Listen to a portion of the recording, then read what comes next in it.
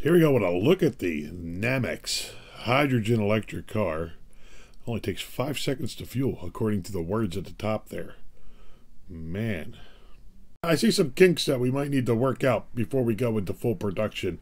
First off, looking at this here door, it's a little dinky. I'm pretty sure somebody with enough motivation could probably put a pry bar on that thing and just snap that door right open and get yourself a hold of what looks like very expensive hydrogen cells.